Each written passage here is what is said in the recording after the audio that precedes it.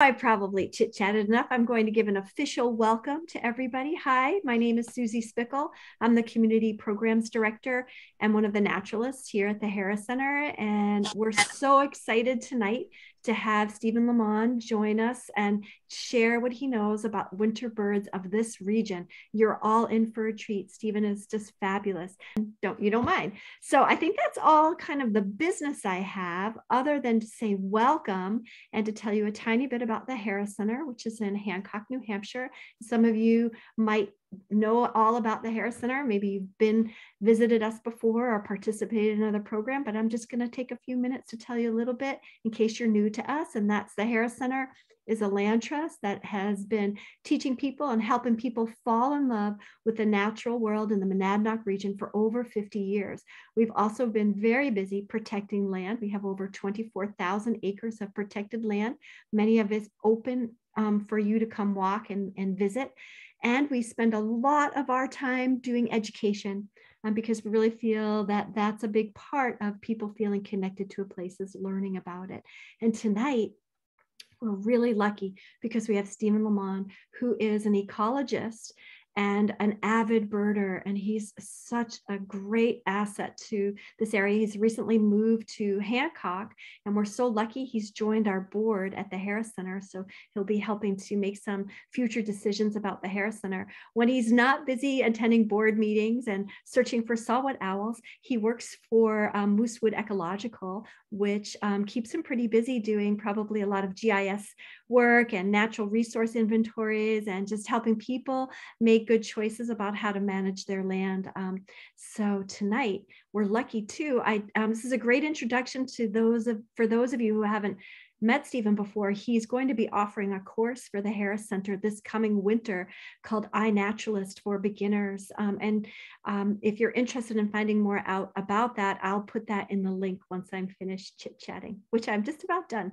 Tonight, if you have any questions for Steven as he's going along giving his talk, feel free to put them in the chat and I will ask those questions to him at the end. He's promised to save 15 minutes for questions and answers.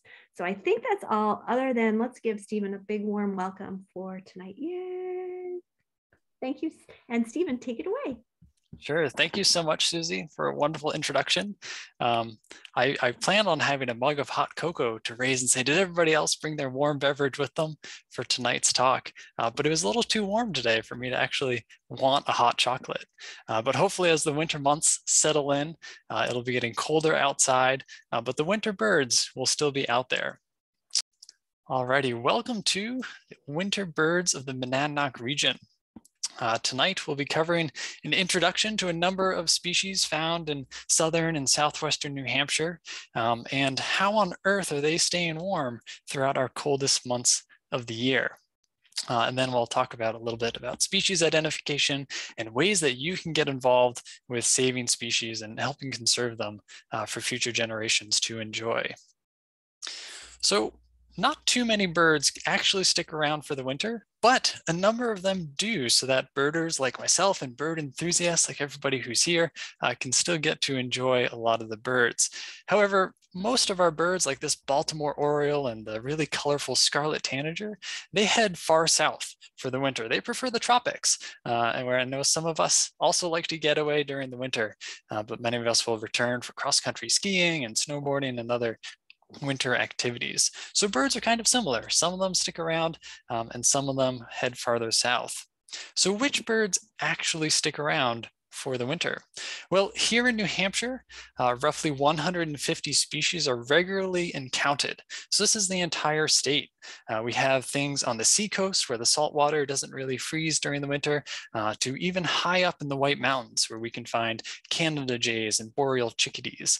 And here in the Monadnock region, we have a really great mix of habitats that attract a diversity of birds. So not all of the ones pictured here are found in the Monadnock region, but each of these colorful specimens, from the harlequin duck to the common eider to even the surf scooter, I just love their colorful bill. All of these birds can be found in New Hampshire. So if you're willing to drive just a little distance, there's a lot of birds that are out there to be seen. So When it comes to winter birds, there's a couple ways that they can be categorized. With most scientific things, they can be sliced and diced into multiple different ways. But when it comes to winter birds, we typically divide them into two different categories. There are the birds that are the year-round residents, like our common black-capped chickadees and northern cardinals, mourning doves, and white-breasted nuthatches. These birds are present year-round, which means they're also here during the winter. And then there's just the winter birds. These are the ones that are here only during the winter season. So the dark-eyed juncos have come down out of the White Mountains or off the top of Mount Monadnock into the Ashuelot River Valley or the Kentucook River Valley, where people can enjoy them around their feeders. Pine siskins will fly south from Canada and other parts north. American tree sparrows and common redpolls as well also fly south and end up here in southern New Hampshire to spend the winter.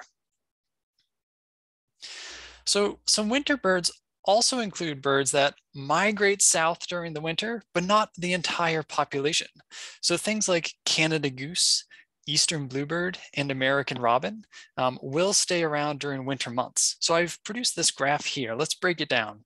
We have time on the on the x-axis down at the bottom. So these are different weeks throughout the year, going from January on the left to December on the right.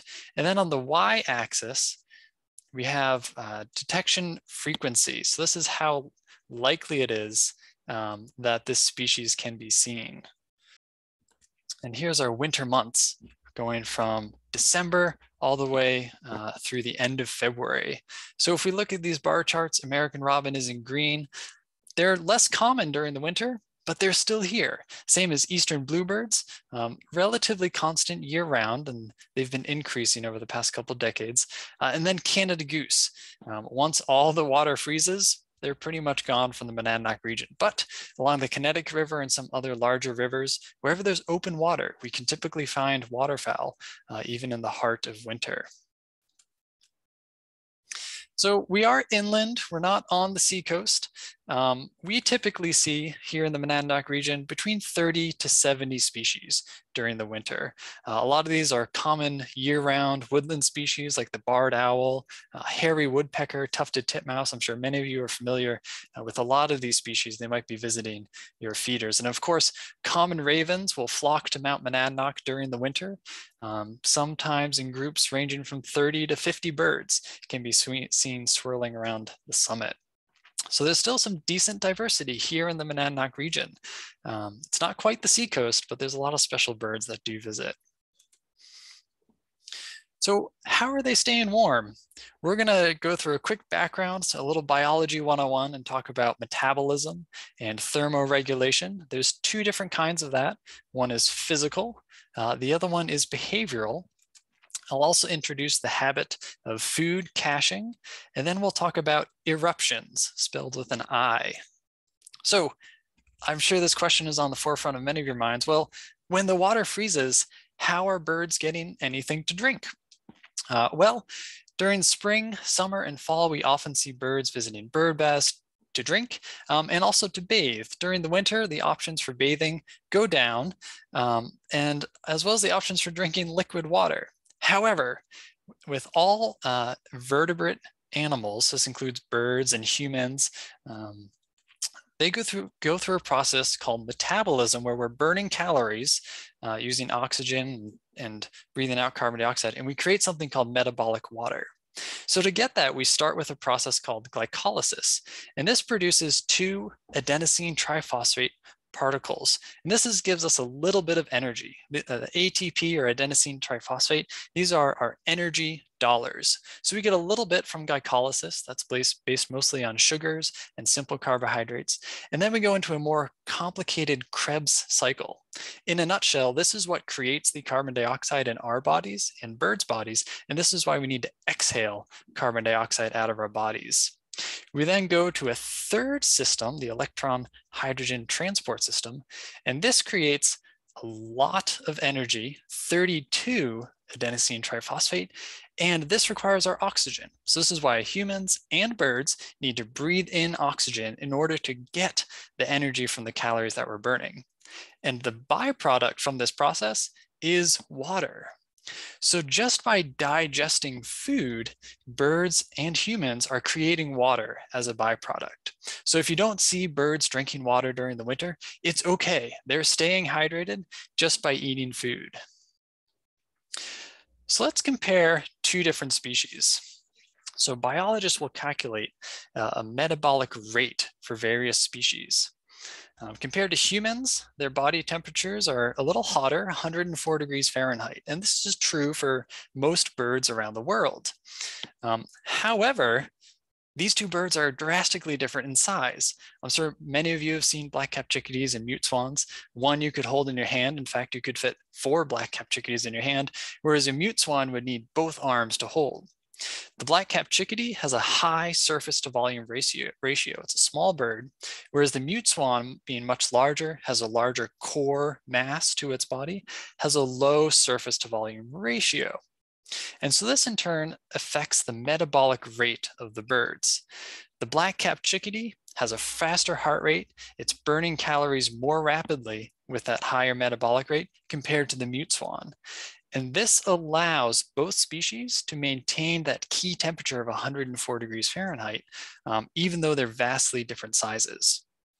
So black-capped chickadees, their heart rate is absolutely pounding throughout the entire day. Mute swans' heartbeat is a little slower, and they're remaining the same body temperature.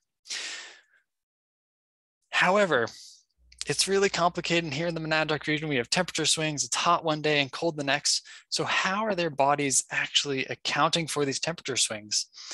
During the spring, when it's a little bit warmer, so think of a warm day in November or mid-March, a black-capped chickadee might spend about 30 minutes feeding, and the rest of the time it's looking for a place to spend the night, interacting with other chickadees, and searching for additional food that it might eat at a later time. However, in really cold regions, so a little bit farther north in the Monadnock region, think on top of the White Mountains or farther north into Canada, places where boreal chickadees live, they're spending 20 times more looking for food, roughly 10 hours a day during the winter when it's below 0 degrees outside. That's how much effort it takes to find enough food, find enough calories for them to burn in order to stay warm. It's as if, as humans, we spent all day looking for food. We wouldn't be able to have full-time jobs or do things for pleasure. Our entire daylight time would be spent looking for food. So these birds, despite their size, are quite industrious, and they have a single-minded purpose for finding and eating enough food to stay warm. Now, staying warm, once you've ingested those calories, is a whole nother challenge. We know that birds have feathers, which help keep them warm, but the entire bird's body is not feathered. So we need scaly feet to help them grip onto branches, and then a sharp beak to help them eat food. And if those two body parts were feathered, the bird probably wouldn't survive. So here on the left is an image looking through a thermal sensor at this bird, and we can see that the beak is very close to its core body temperature, 104 degrees Fahrenheit. But the rest of the bird is fairly well insulated by those feathers. And of course, eastern bluebirds are famous for doing this. They will huddle together on cold winter nights in order to stay warm. So let's talk a little bit about feathers. There's a number of different kinds of feathers. This diagram I've put together here is a simplified version. And the top right is our flight feather. We might see these while hiking or elsewhere on the ground, usually fairly colorful and large. The body feathers are a little less common. You might see one if a bird has been molting in your yard, and they're a mix of these straight-edged feather pieces and then the curly looking part of the feather. And these create air pockets, which are key for insulation. The insulation that we use in our houses is the exact same thing. It's creating small, microscopic sized air pockets that are trapping air and holding heat closer to the source. And so the champion feather for insulation is the down feather. This is what we like to put on our eider down comforters or our goose down jackets. And this is what allows a bird like this Canada goose to stay perfectly warm while taking an ice bath for half the morning before it goes to look for food. And so when we see birds out in the water, despite icebergs floating by, we don't see those here in the Monadnock region, but when in this icy water, birds are able to stay warm because of those down feathers. Birds also have an oil gland on their back, which they'll spread over their outer feathers, and this helps as a waterproofing agent to make sure that the water is staying out and isn't filling out those air pockets on the inside. How many of you have seen a duck or a goose or a gull walking on ice? And you think, gosh, its feet must be freezing. I've walked on ice before and it's not a pleasant experience. Well, for these birds, their feet are actually only just above freezing. However, their core temperature is staying 104 degrees Fahrenheit. And they're able to do this by something called countercurrent heat exchange. So this is a really brilliant process that's evolved over time where as warm blood from the core of the bird is flowing outwards into the feet through the arteries, it's positioned adjacent to the vein, which is carrying cold blood from the feet back into the body. So rather than the bird losing heat from warm blood flowing out and cold blood flowing in, it's exchanging the heat from the artery on the right-hand side to the vein on the left-hand side, so that as warm blood is flowing out, it's warming the cold blood that's flowing in, and vice versa. The cold blood is cooling down the warm blood that's flowing out. So actually very little heat energy is lost despite the feet being exposed to the cold temperatures. And so here we have the temperatures in different parts of the bird's foot, close just above freezing. This is 30 to 40 degrees Fahrenheit. And then the core temperature of the bird, right where those feathers start, is about 104 degrees Fahrenheit or 32 degrees Celsius. So again, that's countercurrent heat exchange, and that's what allows a bird's feet not to freeze, even though it's been standing on the ice all morning. So then there's also some behavioral adaptations for how birds can help stay warm during the winter. First is tucking. Either feet or the bill can be tucked. You might see gulls or geese standing on one leg, so that they're further reducing the amount of heat that is lost to the environment. So covering up those unfeathered surfaces is really important in extremely cold weather. Also, puffing or fluffing. And so as this happens, the bird sort of tucks its head down, tucks its feet under its body, and then fluffs out its feathers. So there's small minuscule muscles at the base of each feather, and it can control how puffed out they are. So there's a mourning dove here on the left and a blue jay here on the right. And they're tolerating really cold temperatures just fine because they're able to keep their core body temperature at that magic number, 104 degrees Fahrenheit.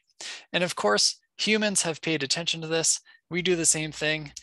Here's George Costanza in a really large puffy jacket, and that's probably filled with goose or some other goose down or some other bird's feathers. So they play a large role in keeping us warm, and that's because of the small air pockets trapped in the feathers that are keeping heat closer to our body.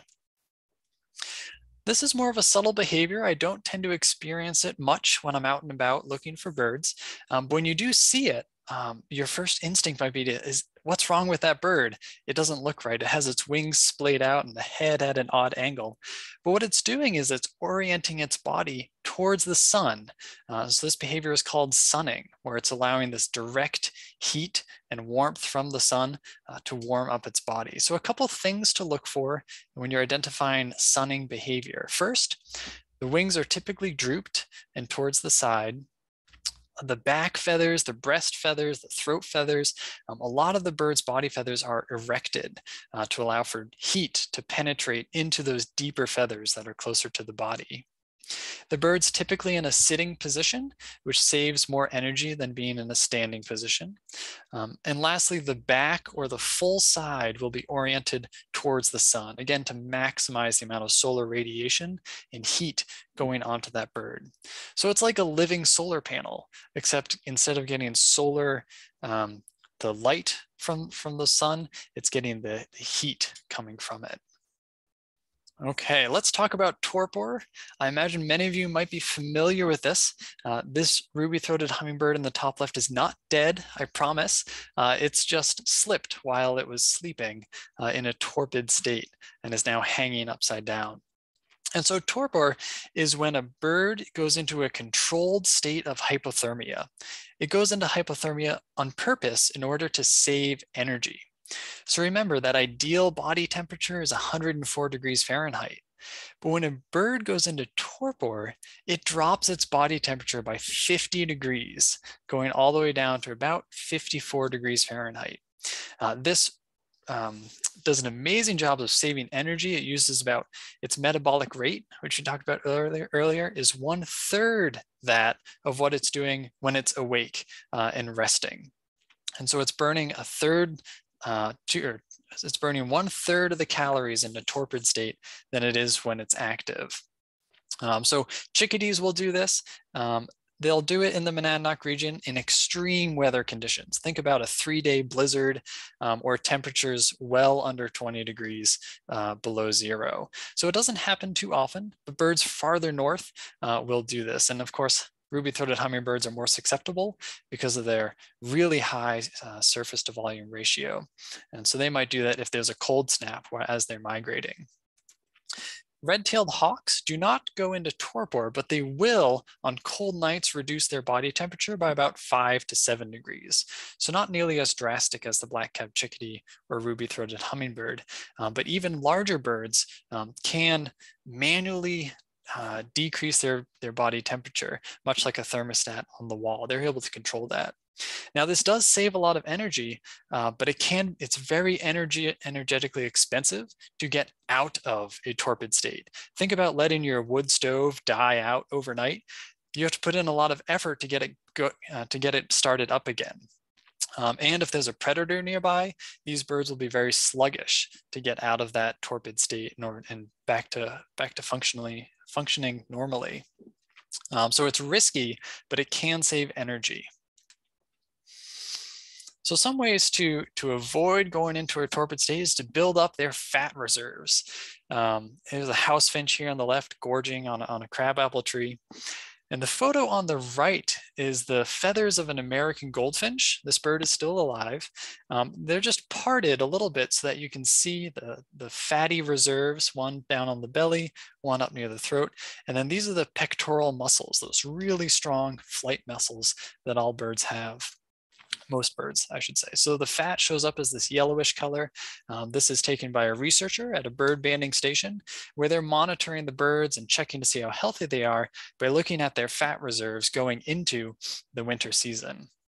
And so birds can almost double their body weight by building up fat reserves prior to winter. So it helps not only with energy, they're storing those calories on their body, but also extra insulation to stay warm. Another way that birds will stay warm is by building a snow bed. So this is a common activity for ruffed grouse in deep, fluffy snow. So if we have another winter where the snow isn't very deep, ruffed grouse won't be able to tunnel under the snow. But when they do, they can keep these dens as warm as 32 degrees Fahrenheit, and they'll never drop below 20 degrees Fahrenheit, even if the temperature above the snow layer is down as low as negative 25 degrees Fahrenheit. That snow bed will be nice and toasty, relatively speaking, about 20 to 32 degrees Fahrenheit. So if you're out walking in the woods and you see this sort of pattern in the snow, this is a ruffed grouse. Here's the wing pattern on the left coming out of its snow bed somewhere here. Another bird that will create snow beds, they'll sleep under the snow on really cold nights, is the snow bunting. This is a common winter bird here in the Monadnock region in the right habitat. So head to the nearest agricultural field, or anywhere that the plows have been in a big area to expose some of the dirt and seeds that are there as well. And that's the primary food source for the snow bunting, as well as several other species. But this bird will dive into the snow, tunnel for many feet, even meters, before creating a little cave under the snow to keep warm overnight. So again, this is more in extreme conditions and only when the snow is deep and fluffy. So for birds that don't tunnel in the snow, they still find shelter somehow. So some really important places for birds to shelter here in the Monadnock region are conifer trees. That's a really big one.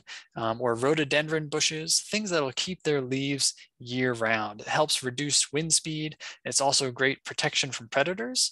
They're less able to see into that dense the dense conifer branches. Brush piles can be a great one if you have those set up in your yard or in the backyard. They're a wonderful hiding spot for sparrows and plenty of other birds. And brush piles and conifer trees often have a lot of tasty food morsels for birds to eat as they're getting ready for bed, so to speak, or when they wake up in the morning. There might be some insects that are hibernating under a bark crevice. So not only does shelter provide safety and warmth, but often food as well. So let's talk more about chickadees because they're one of my favorite wintering birds.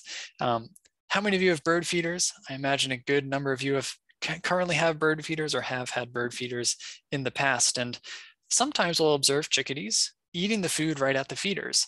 Other times they'll grab a bite and fly away. Sometimes they'll eat it on a preferred branch, but other times they'll cache it and save it for later. Maybe it's the next day, or maybe it's months down the road. They'll remember that location. So there's a researcher out in the Rocky Mountains, and he studies mountain chickadees. We don't have that species here in the Monadnock region, but his findings are still relevant to our local black-capped chickadee. And what he found is that the hypothalamus region of the chickadee's brain, and humans have that too, and that's important for spatial memory. He followed chickadees around and his graduate students, and they found that chickadees would hide about 80,000 food caches. That's an 8 followed by 4 zeros. They would hide them and remember most of those locations. Incredible. If I lose my car keys, it might take me an hour to find them. These birds are hiding 80,000 food morsels and remembering most of those locations. And they do that by doubling the size of their hippocampus. Humans are not capable of doing that. How they do it is they're growing new brain cells and regenerating old brain cells. So some researchers who are studying Alzheimer's disease are looking at this brain tissue regeneration in black-capped chickadees to see if they can make any breakthroughs with helping Alzheimer's patients. So some really incredible stuff going on inside the brain of a chickadee, tiny but powerful. So I'd like to move over to 2 birds, the common redpoll and red crossbill. These birds can be common in the Monadnock region during winter. And even red crossbills will sometimes breed in the Monadnock region if there's abundant food. Now, they will sometimes cache food, but what they'd rather do is store it in their throat. So if any of you have chickens or have raised geese or ducks, those birds have what's called a crop in their throat, as well as a number of raptors. These 2 species have a similar structure in their throat called an esophageal diverticulum. You can throw that out at your next party. And what this is it's a bilobed pocket in their throat where they can store undigested seeds.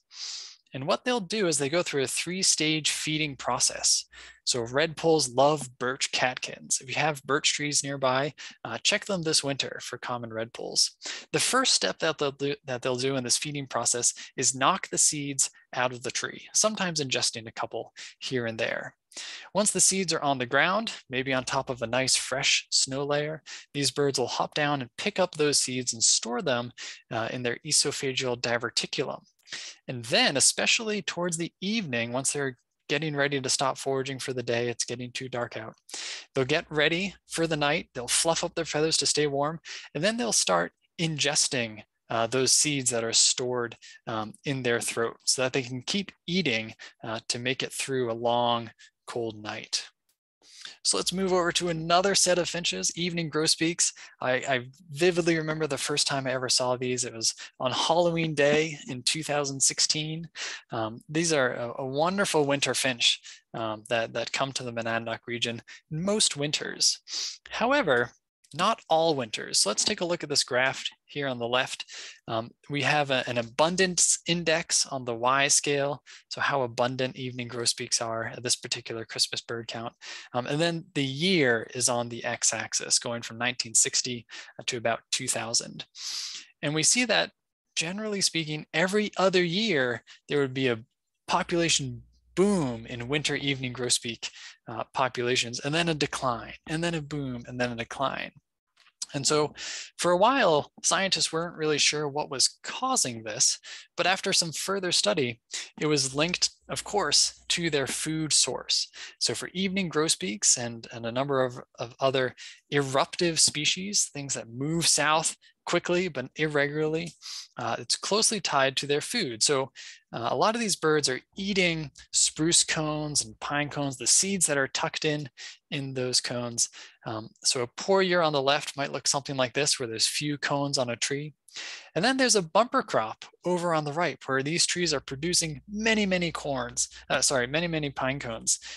Here in the Monadnock region, 2 or 3 years ago, we had a bumper year or a mast year for acorns. And the following year, the squirrel population was huge. We saw photographs of squirrels swimming across lakes in order to find more food. And so it's similar with the eruptive winter species that we see. Their diet is closely tied to these key food resources. And when those food resources are no longer available, the birds head south and end up in the Monadnock region or farther south to find more food. So here's an example of that relationship. So we have the cone crop in blue. There's a really good year, the third year of this study. And then the eruptive species, because there was so much food the prior year, their population does really well. And then the next year, the crop starts to decline. So the population moves south for the winter.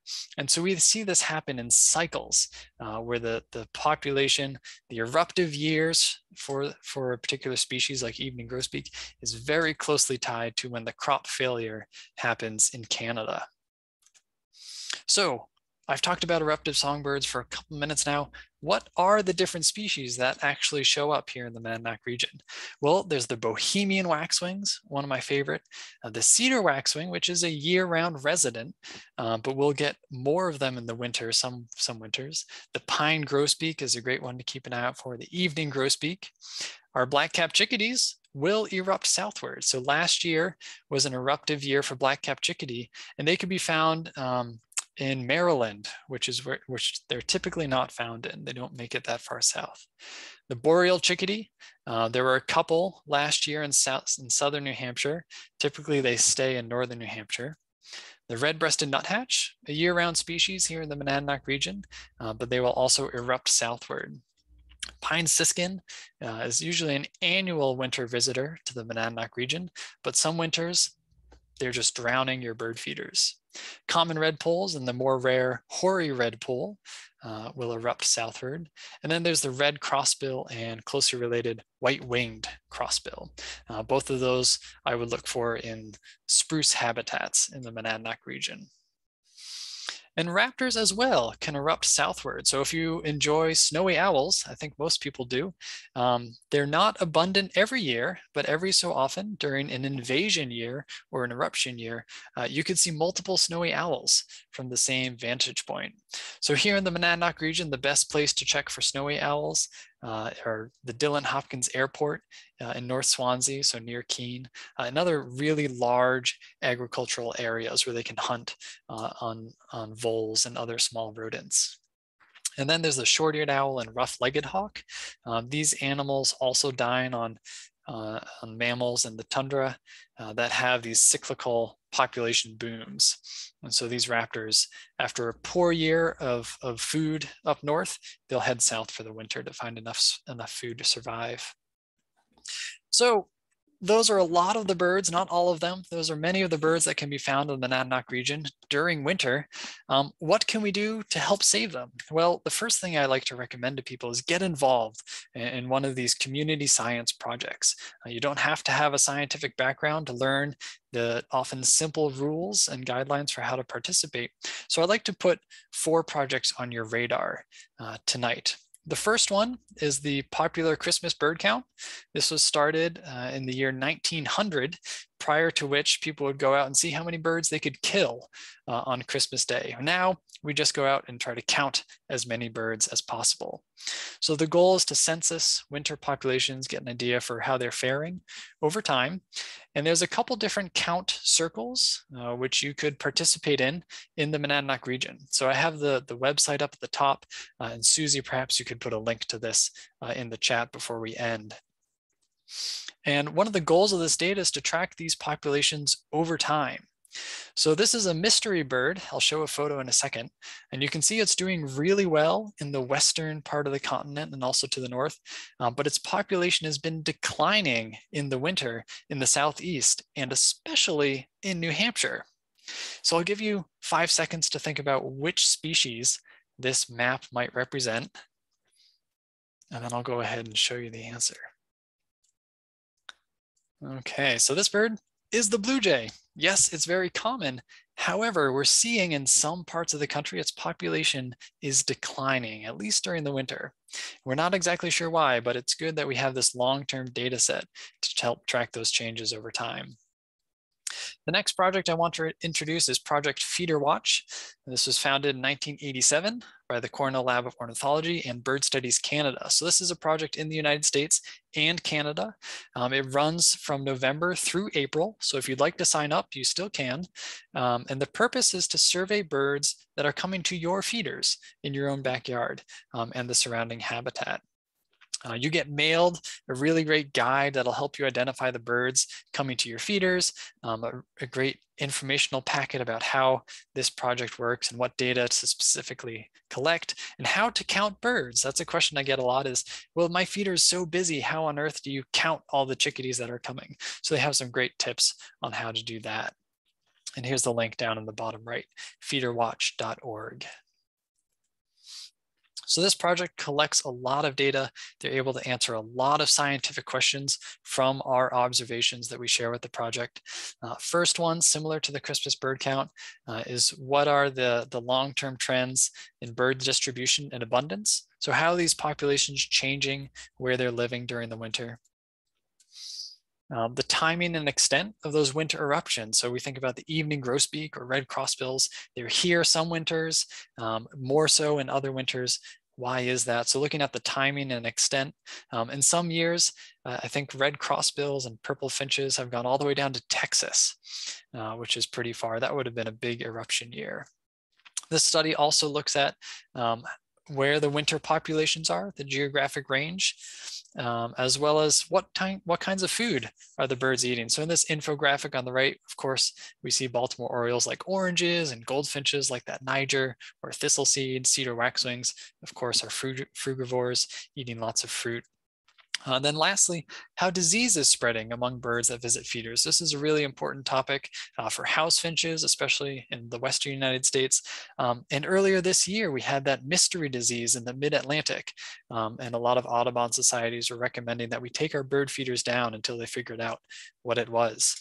And I still don't know if anything's been conclusively found about that disease, but it is safe to put up your bird feeders.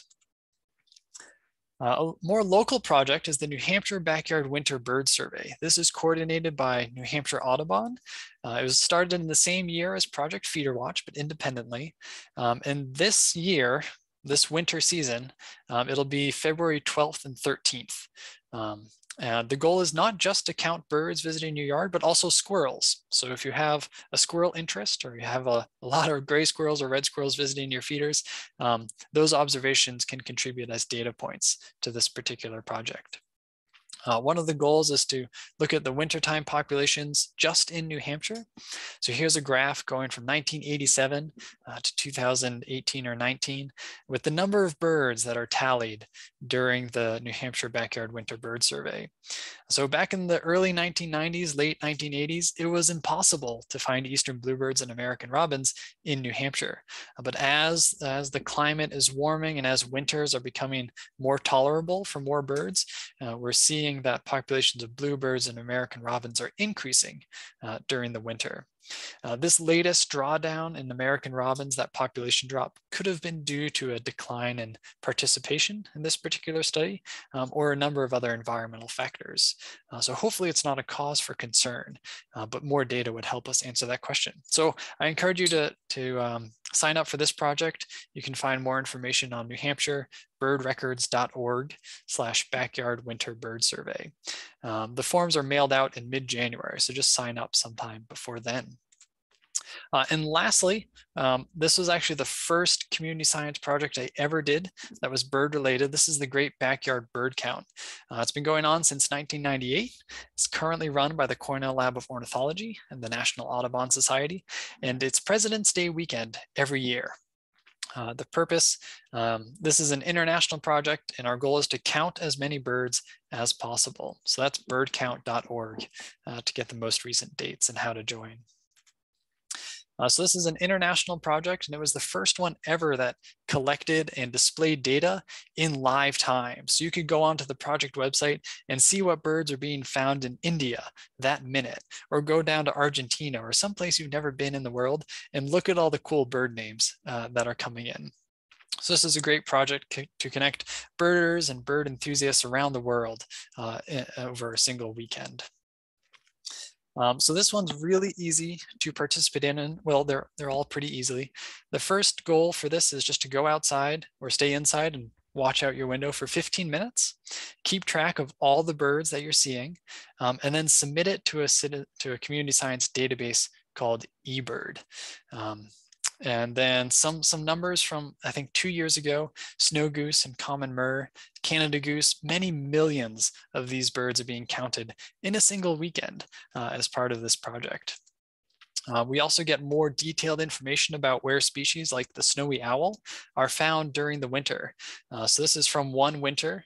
We can see some snowy owls made it to Bermuda and Mississippi and Jacksonville, Florida. And here on the New Hampshire coast and down towards Plum Island, the snowy owls are fairly common. So the darker the purple, the more common snowy owls were during that winter season. And before I turn it over to questions, I want to close with a really interesting and fascinating graphic that's created from eBird data. So again, that Great Backyard Bird Count data contributes to this modeling process. So I chose the American robin. Susie, I was really glad you mentioned this before we got started. I said, I have a special surprise for you at the end of the presentation. So this is a complicated map, but I'll break it down for you. As you look at the map, the darker the purple means there's more American robins present at that time of year. To know what time of year it is, follow this dark gray bar moving from left to right. So these are the first initials of each month, going from January, February, March, all the way to October, November, December. So I'm going to play this on loop and just sort of narrate what's happening to the American robin population throughout the course of the year. So it's starting in January. We see a lot of the American robins are concentrated in the southeast of the US, in parts of the Midwest, especially at lower elevations, and then also in Northern California and Southern Oregon. There's a pretty high American robin population there during the winter. And again, to iterate, this data is all submitted by people like us who have a passion for birds and want to contribute to their conservation. So let's watch this video. Population surges north for the breeding season, breeding all the way up in northern Alaska and northern Canada. Fall migration, the population is concentrating, and then back onto the wintering grounds. So I have this on loop so you can look at different places of the continent for different times of year. I think that peak American robin breeding is taking place close to Chicago, Illinois. So take a look at that during June and July. I don't know what's there that's attracting a lot of robins, but there they are. Of course, eastern Massachusetts, New Jersey, the mid-Atlantic coastline is a wonderful place for robins during the winter and migrations. We can see that American robins are present in New Hampshire year-round. And if we look really closely, the Monadnock region is almost at the northern extent of the American robin distribution during the winter. So if you're a member of eBird, it's free to sign up. You can view this map and more for over 1,000 different species around the world to see how their populations are moving around the world. I hope that one day our Sibley field guides will have these dynamic maps running in the bottom corner, and they're not just a static map with really coarse resolution. So that's all I have for everybody. Are there any questions? Oh, yeah, Stephen. First of all, that was fabulous. I mean, just so well presented, so clear, and so fascinating. And in the chat, there was lots of comments about, wouldn't it be good to have a bird brain if you could regenerate your brain, or, have an extra stomach for when you were hungry at night. So just so chock full of great information and so well presented. And there are questions. So I'm going to start with one that this person is wondering, why don't boreal birds go somewhere where finding food is easier? Like, why do they have to live so hard?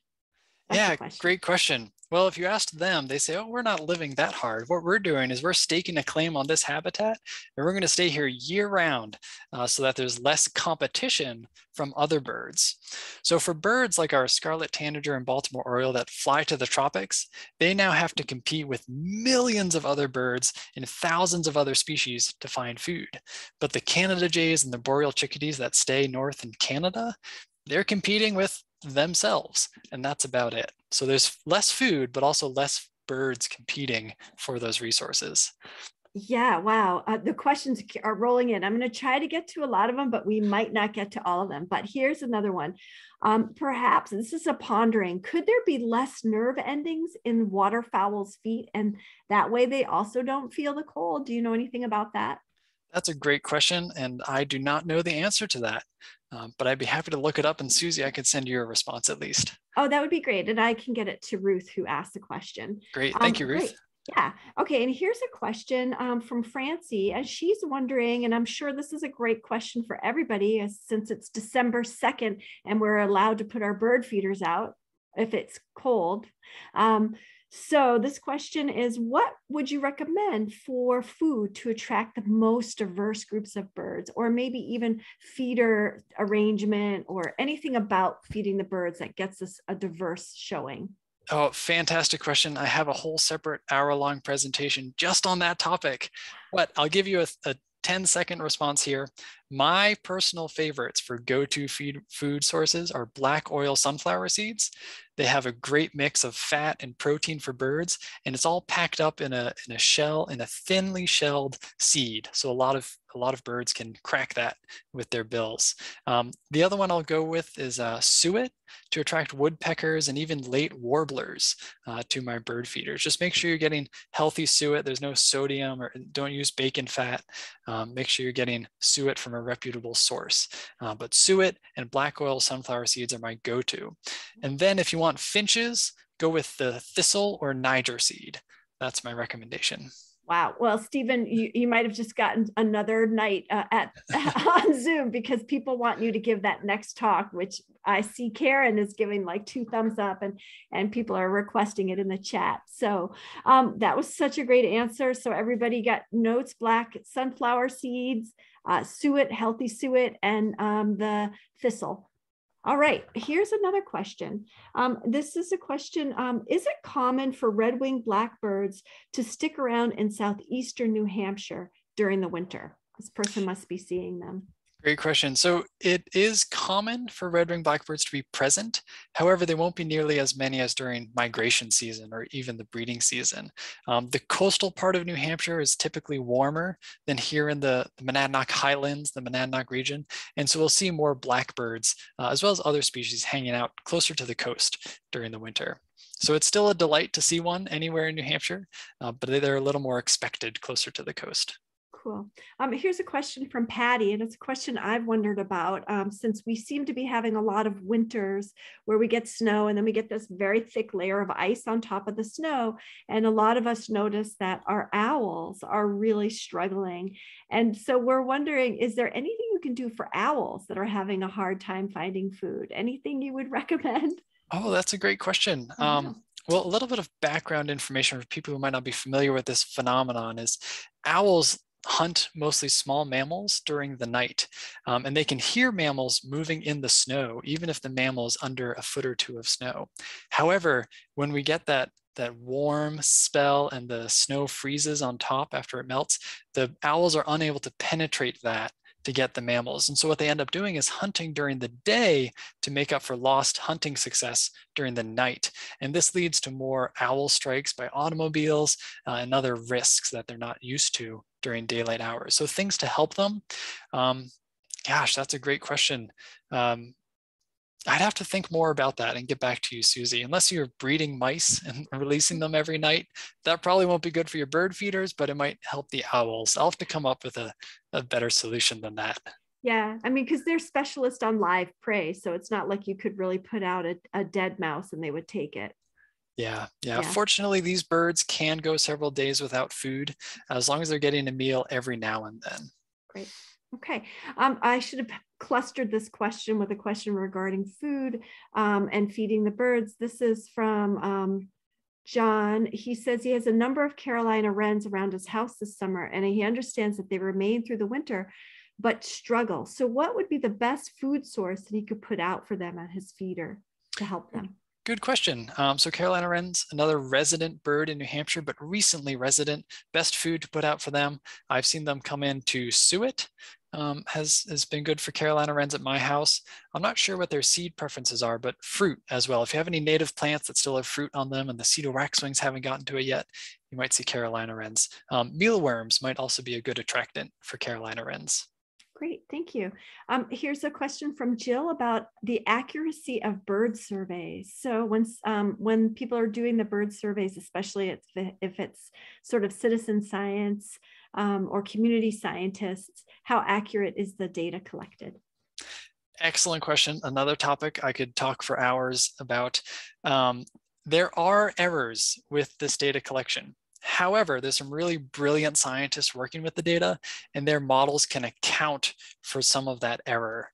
So we still get really realistic and helpful spatial and statistical models about these populations, despite some error in that data collection process. So it's okay to make mistakes, I guess, is my point there. Right. Okay, cool. This is from Brenda. She's wondering how she can better attract bluebirds. She's tried to no avail. Any tips? Bluebird wrangling tips, Steven? During the winter, put out mealworms. It might take them a long time to find your feeder, but once they find it, they'll be glued to it all winter. And then during the breeding season, you could put out nest boxes as well to help attract them. That's great. All right, I think we have time for a few more questions, maybe just one more. Crystal wants to know, do bird feeders that attract mice then give owls an easy hunting ground? I haven't studied that specifically. I wager that if you have a local barred owl and they've keyed in on the mice coming to your feeders at night, that they're probably going to stick around more than owls who haven't figured out that trick yet. Oh, good. Phil responded too. Phil Brown, who is one of our other amazing birding people here for the Harris Center. He said, yes, Crystal, that's where owls are often drawn to in the winter. So feed birds and don't use chemicals or pesticides to keep the prey items healthy. I like that. That's good for the bugs too.